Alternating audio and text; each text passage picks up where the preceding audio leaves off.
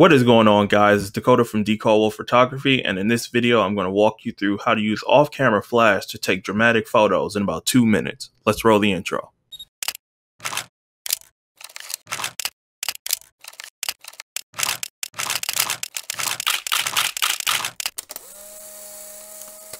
So flash photography can be very tricky for new photographers. It definitely was for me when I started using it, but I'll run through a few tips that helped me when nailing flash for photo shoots. We want to start off by exposing for our ambient light. Ambient light means any light that is already present at the scene before any other light is added.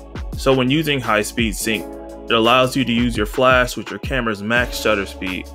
You will need to underexpose the background to make the scene as dark as possible, like the photo I'm showing now.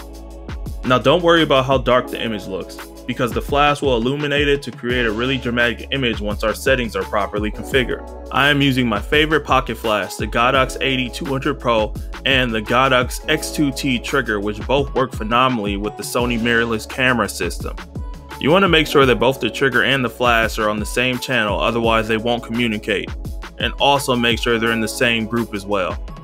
So once these two are communicating and good to go, we can start with test shots. So test shots are extremely important. You always want to make sure you're getting a few tests in with the various flash power settings, because the worst thing you can do is jump right into it, take a bunch of pictures, and get very discouraged because they don't turn out right.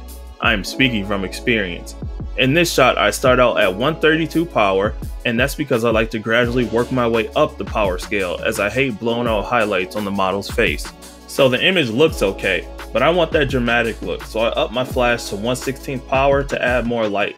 Also, you don't have to manually touch any of the settings on your pocket flash or in camera. You can adjust the power on the trigger. Let's check out this image at 1/16.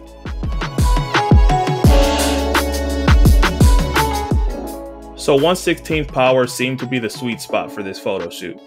Anyone out there trying flash for the first time, really take your time with it.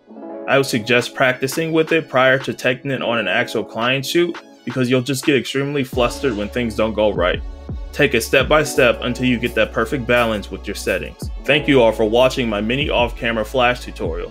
Let me know in the comments if this was helpful at all, or if you want an in-depth review on flash photography. Links to the flash gear that I use are in the description below. And also, shout out to my human light stand Devin, our also model Mia, and my videography wife Kia, who filmed all of this on a Galaxy S8 and a GoPro Hero 8. Thank you all for watching, and I'll see you in the next one. Peace.